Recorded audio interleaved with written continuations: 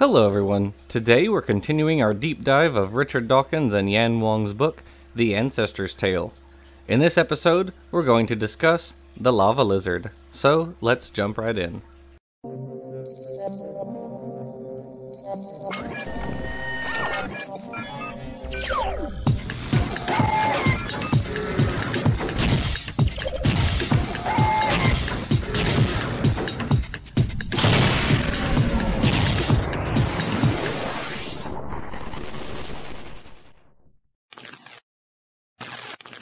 In episode 24, we are leaving the mammals and joining up with the sauropsids at 320 million years ago in the late Carboniferous, forming a clade called amniota, meaning that the offspring develop in an amniotic sac. A fresh reminder, our last tale took place 180 million years ago, and we're now almost doubling that. There are no living species with whom we share a common ancestor that lived in either the Triassic, which lasted from 201 to 252 million years ago, or the Permian, which lasted from 252 to 299 million years ago. Think about that for a moment. During those intervening 140 million years, there was only a single line of descent that eventually gave rise to the mammals. Lucky us. That amniote common ancestor we share with birds and reptiles looked a lot more like a lizard than a mammal. So you might be wondering, are there intermediates connecting mammals to that common ancestor?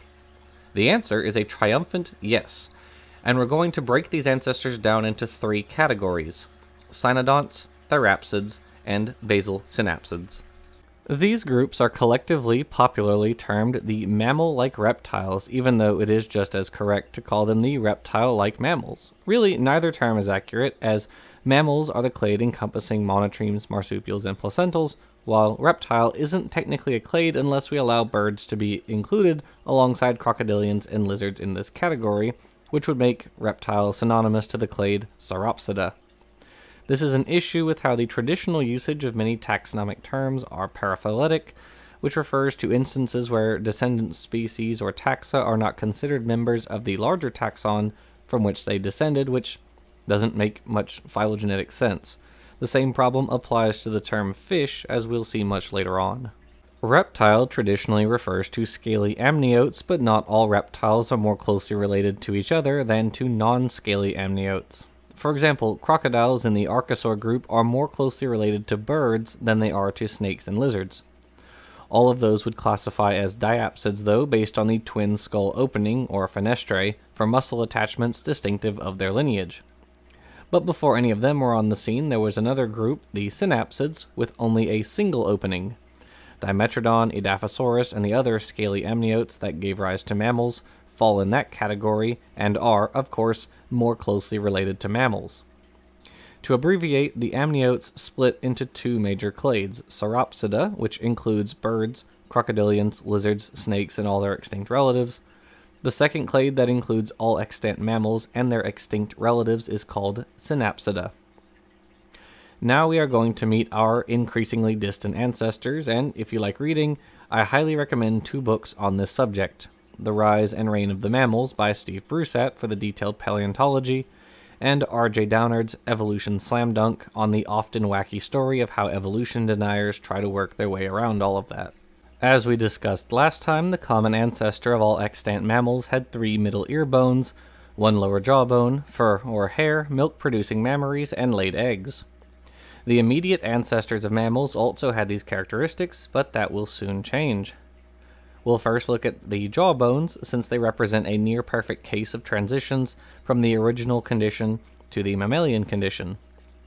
The mammal condition is possessing a single lower jawbone called the dentary, which articulates with an upper jawbone called the squamosal, and three middle ear bones, the malleus, incus, and stapes. However, the original condition, which is still seen in reptiles and amphibians, involves possessing several lower jawbones, importantly the dentary, angular, and articular, with one middle ear bone, the stapes. So, how did our ancestors go from one condition to the other? The short answer: the articular became the malleus and the quadrate became the incus. The quadrate, angular, and articular bones all shrank, while the dentary enlarged to become the only lower jawbone. And yes, we have fossils that span this entire transition. As a 2018 paper points out, quote, while still appearing to function as a jaw joint and viable for sound transmission in cynodonts, for example Theranaxodon lyrinus, Probainognathus, and Probelicidon sanguinensis, the post-dentary bones gradually reduced in size and shifted away from the jaw joint, probably for more sensitive hearing. This trend resulted in all basal mammalia forms, for example Cynoconodon rhynnii and Morganucodon oleri, possessing a remarkable dual jaw joint with two seemingly functional joints, a quadrate articular joint medial to a mammalian dentary condyle and squamosal glenoid hinge. More derived groups and crown mammals eventually lost the ancestral quadrate articular joint, close quote. Indeed, the characteristics of stem mammals like Haramiavia are so similar to crown mammals that this taxon has been lumped in with mammals in past phylogenies.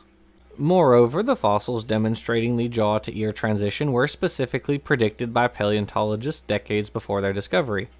As Downard forcefully writes, quote, when the little synapsid fossil Diarthrognathus, or two-joint jaw, was found in 1932, it got its present name in 1958 when Arthur Crompton did a full systematic description. Its jaw layout exactly matched the prediction Robert Broom had made back in 1912 when he deduced what an intermediate jaw structure had to have looked like to link reptiles and mammals, and Crompton named it Diarthrognathus broomi in his honor, close quote. Further developmental studies have shown that, just like the articular and quadrate in sauropsids, the malleus and incus start as a single cartilaginous condensation that subdivides into the separate bones, and the gene BAPX1 is involved in the development of both the articular quadrate joint in fish and sauropsids, as well as the malleus incus joint in mammals. There is a clear downward trend in size from therapsids to cynodonts, and the cynodont ancestors of mammals remained small while pseudotsuchians and dinosaurs dominated terrestrial environments during the Mesozoic.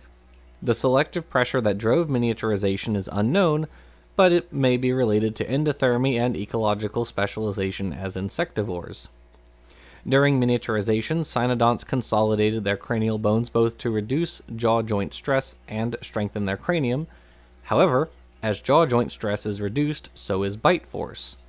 Researchers found through biomechanical modeling that the best way to reduce jaw joint stress while also retaining bite force is to evolve a smaller overall size, which cynodonts obviously did, and by moving the articular and quadrate out of the jaw, this freed them to be co-opted for conducting sound in the middle ear. Technically, these bones could already conduct sound in the jaw, so their exaptation as ear bones was more of an optimization for this function rather than the evolution of a novel function. Now we pull slightly out from the cynodonts, which appeared just before the Permian-Triassic extinction event, to the larger clade Therapsida. The Permian-Triassic extinction event was primarily caused by a province of supervolcanoes called the Siberian Traps, which erupted continuously for 2 million years. These volcanoes put out enough carbon dioxide to cause a greenhouse effect that raised the temperature of equatorial oceans to a lethal 40 degrees Celsius, or 104 degrees Fahrenheit. Our reason hypothesis has added that the volcanoes increased the amount of nickel available for microbes to utilize, so this material that formerly limited the growth of archaeans that produce methane, called methanogens, allowed the archaeans to experiment with new biochemical pathways. One such biochemical pathway, called acetoclastic methanogenesis, cleaves acetate to make methane and carbon dioxide. Phylogenetic analyses of archaeans that perform this pathway, such as Methanosarcina, show that this metabolism evolved during the Permian-Triassic extinction. The increased amounts of carbon dioxide and methane caused widespread ocean anoxia and acidification that resulted in some 81% of marine species and 70% of terrestrial species being wiped out. The three therapsid groups that survived the extinction were the cynodonts, dicynodonts, and therocephalians. Dicynodonts are identified by their two tusks and toothless beaks, and ranged in size from small burrowers like Cysticephalus to the elephant-sized Lysoichia. By far, the most abundant dicynodont skeleton is Lystrosaurus, which survived the Permian-Triassic extinction and at some early Triassic sites makes up to 90% of the vertebrate diversity. Dicynodonts lived from the middle Permian to the end Triassic, when they were wiped out by the Triassic-Jurassic extinction event. As for the therocephalians, they were largely carnivorous and survived until the Middle Triassic, the last survivors of which included Microgomphidon from South Africa. As a whole, therapsids first appeared in the early Middle Permian, evolving from the grade of early synapsids known collectively as pelycosaurs. The origin and rise of therapsids seems to have been linked to increasing global temperatures and seasonality, and therapsids had a gait, endothermic capabilities, and dentition that was transitional between the earlier pelycosaurs and the later cynodonts. These features may have helped therapsids survive increasing aridity that shrank the wet forests pelycosaurs had evolved in, which is why therapsids replaced them. There are 6 clades of therapsids: Biarmosuchia, Dinocephalia, Anomodontia, which includes dicynodonts, Gorgonoptia, Therocephalia, and Cynodontia.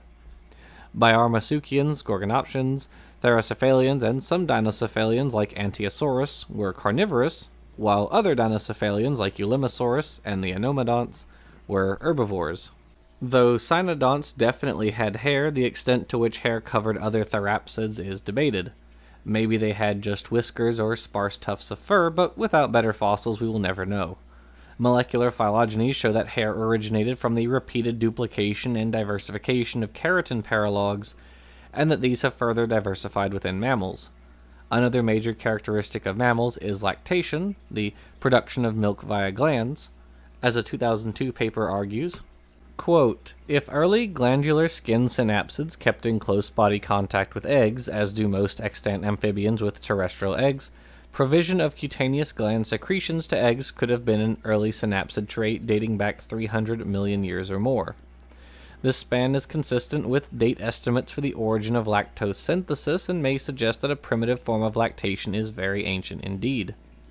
The ability of mothers to keep eggs moist while guarding them and to replenish egg moisture losses after foraging trips would have been advantageous long before the evolution of endothermy. Thus, synapsids might have been pre-adapted to the evolution of endothermy by virtue of an established system of egg supplementation, just as the ancestors of birds were pre-adapted to endothermy by the presence of a rigid, calcified eggshell. Although lactation is a defining trait of extant mammals, it may have played a central role in synapsid evolution long before mammals came into existence." Close quote. In addition to cooling eggs, lactation can also provide supplemental water, nutrients, and antimicrobials to offspring. How exactly? Well, it's not uncommon for hatchlings to consume the eggshell after hatching, so perhaps after these early synapsids hatched from their eggs, they also consume lactation that covered the eggshell. Later, hatchlings would consume more of the lactation directly from the parents. Now we've reached the so-called pelycosaurs or basal synapsids, which first appeared in the late Carboniferous. The early Permian and Carboniferous were cooler than the second half of the Permian, and polar ice caps existed. The pelycosaurs dominated the early Permian, radiating into a variety of clades: Eothyritidae, Cassiasauridae, Varanopidae, Ophiachodontidae, Edaphosauridae, and Sphenacodontidae. All of these animals walked much more similarly to sprawling lizards than to mammals. Sphenacodontids, Ophiachodontids, Varanopids, and Eothyritids were carnivores, while Cassiasaurids and Edaphosaurids were herbivores. Interestingly, the sails of Edaphosaurids and Sphenacodontids appear to have evolved independently, possibly functioning in thermoregulation, signaling to conspecifics, or some combination of functions. Pelycosaurs were largely constrained to humid rainforests, which were much fewer in number in the early Permian than they had been in the preceding Carboniferous. This is probably why therapsids, which were not as confined as their pelycosaur ancestors, rapidly replaced the pelycosaurs. The reason for the loss of rainforests was an event known as the Carboniferous rainforest collapse, which occurred about 305 million years ago. This may have occurred as a result of volcanism triggering global atmospheric changes towards a more arid and seasonal climate, which in turn led to a reduction in rainforests. The change in flora follows a trend from increases in opportunistic ferns to the loss of the large K-selected lycopods to an increase in tree ferns. The rainforest fragmented, being surrounded by dry lands dominated by small shrubby plants. The loss of rainforest triggered the extinction of various amphibian-grade animals, including Baphetidae, Colosteidae, several microsaur families, Dendropatontidae, as well as the reptiliomorph families Gephyrosteigidae, Anthracosauridae, and Solenodonsauridae. But amniotes flourished in its wake. Some amphibians did originate following the collapse, such as Areopidae, Trimetopidae, and Trimerorachidae. Interestingly, nearly all tetrapods prior to the collapse were either insectivorous or piscivorous, but following it, herbivory and carnivory became rapidly established in many clades. The amniotes, with their hard-shelled eggs that could be laid on dry land, and their protective scales for retaining moisture, were poised to inherit the Earth. Now that we've reached the common ancestor of all amniotes 318 million years ago, we must ask what exactly separated the earliest synapsids from the earliest sauropsids. If you've watched other videos in this series, then you might have guessed the answer: the shape of their teeth. Mammals have molars, premolars, canines, and incisors, while sauropsids do not.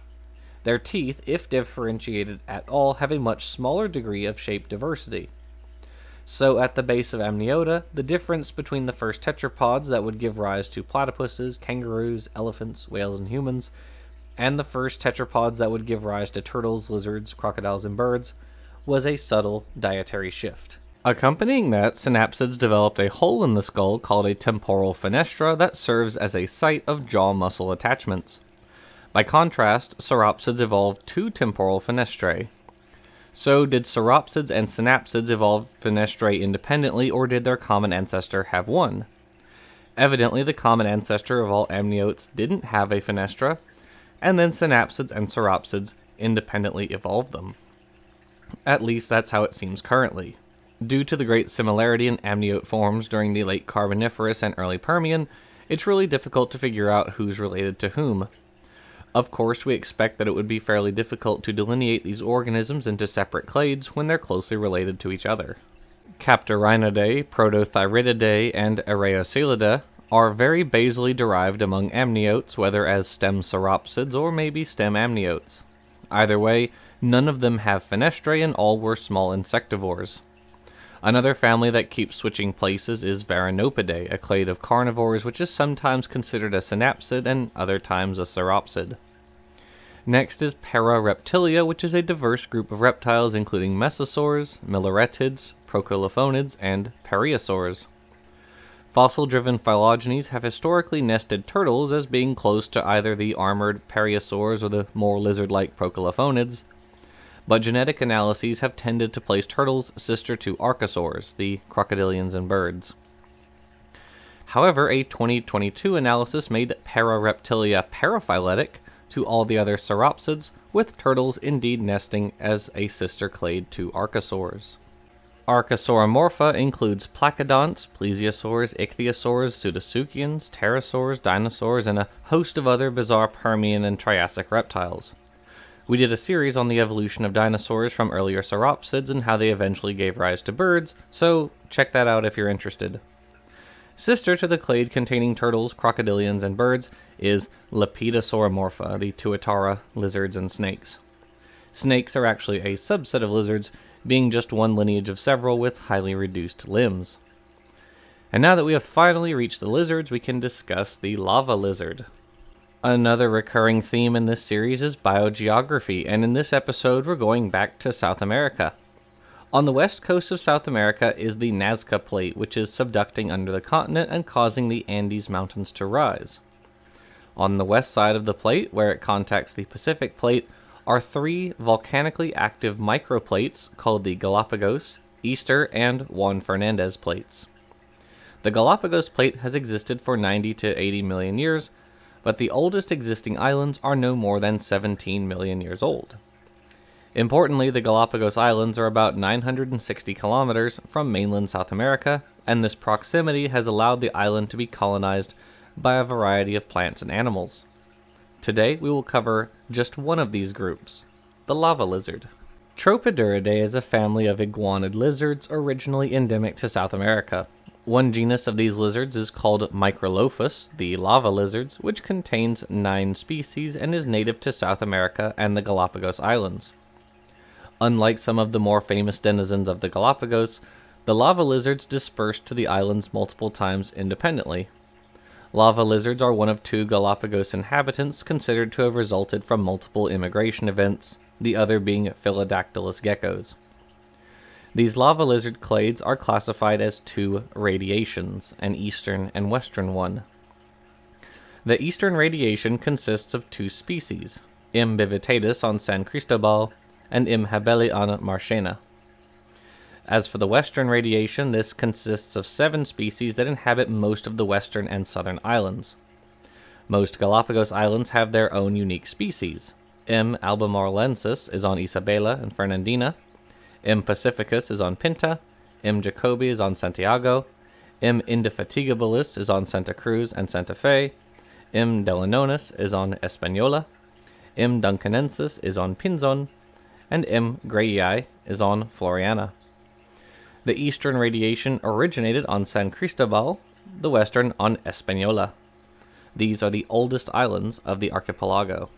One way researchers know that the islands were not colonized just once is that the eastern radiation lizards form a clade sister to the South American M. occipitalis, the knobby Pacific iguana, which is mainly found in Ecuador and Peru. The western radiation arrived first with the ancestor of M. delanonis reaching Española 4.54 to 1.68 million years ago. From there, populations dispersed to Santa Cruz about 2.2 million years ago, from Santa Cruz to Pinzon about 1.5 million years ago, and from Pinzon to Santiago about 800,000 years ago. A separate population dispersed from Española to Floriana about 1.5 million years ago, and then from Floriana to Isabela about 700,000 years ago. From there, 2 populations dispersed independently to Fernandina and Pinta about 300,000 years ago. As for the eastern radiation, the ancestral population arrived on San Cristobal between 2.8 and 2.09 million years ago, and simply dispersed from there to Marchena about 400,000 years ago. The point of the lava lizard's tale is that islands possess fauna descended from species that live on the continental mainland, and researchers are able to track how archipelago inhabitants hop from one island to another. We will continue to look at this process in the next tale when we meet the most well-known denizens of the Galapagos. So, thanks for watching, and I'll see you next time.